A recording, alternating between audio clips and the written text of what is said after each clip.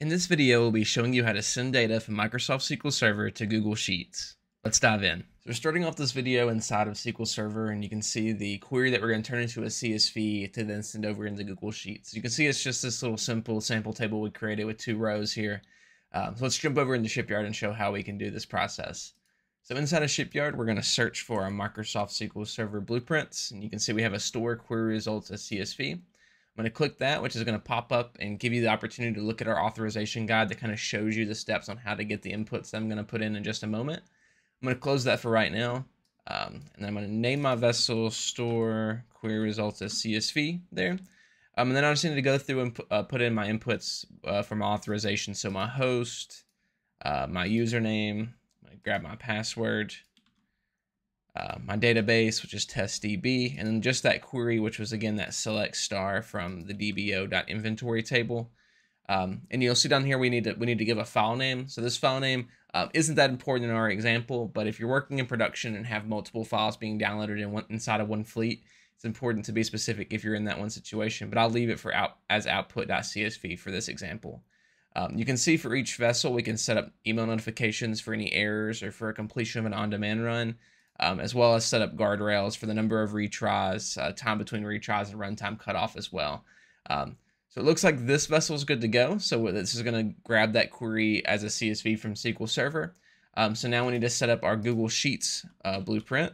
So I'm going to search for Google Sheets, and you can see we have upload CSV to Sheet. So I can click that, which again is going to pop up that authorization guide. I'm going to close that. I'm going to upload CSV to Sheets for the vessel name. I'm going to pull that up there next to it.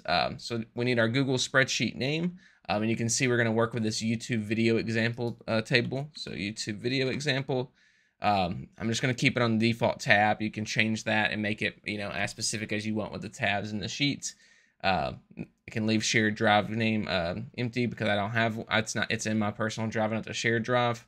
My local file name output.csv. So it's important that the file name from the first vessel and this vessel match so that Shipyard can find them and set them up. You can set up starting cell if you would like, and then service accounts.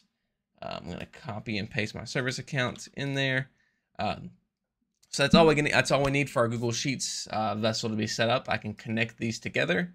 And so the last thing I need to do before I can save this and run it is name my fleet. So I can name this Microsoft SQL Server to Google Sheets, and then I can click save and finish. So whenever I click save and finish, it's going to take us to a page telling us the fleet has been created successfully, as you can see here. And then I can click run your fleet, and so when I do that, it's going to tell us the fleet has been successfully scheduled to run immediately. So this is kicking off what we call in Shipyard an on-demand run. There's also 2 other ways to kick off a fleet run inside of Shipyard. There is the triggers here. So that we have a scheduling trigger that you can schedule based off of time. And then we have an API trigger where you can programmatically kick off a fleet with any software that you would like. So you can see that this took us over into our fleet log page, which has some information up on the top, as well as a Gantt chart showing our vessel runs and a table down here on the bottom. You can see that our first vessel has already kicked off and is already completed since it turned green. I can click inside of the Gantt chart to show that the Python output from the vessel run. So all the inputs that we put in for this vessel, as well as it telling us that the output.csv was successfully created. I can go back into the fleet log, and you can see that the second vessel to upload the CSV to Sheets is also complete. So now I should be able to go to my Google Sheets, and you can see there is that data that we saw earlier inside of our SQL Server instance, now inside of Google Sheets. So in this video, we talked about how we can take a query from Microsoft SQL Server, turn that into a CSV inside of Shipyard, and then send that to a Google Sheet. If you have any questions about this solution or any other potential solution, use the link in the description to set up a time to chat with our team of data experts. You can go to shipyardapp.com to start building powerful workflows just like this for free. Want to see us tackle more solutions? Check out these related videos.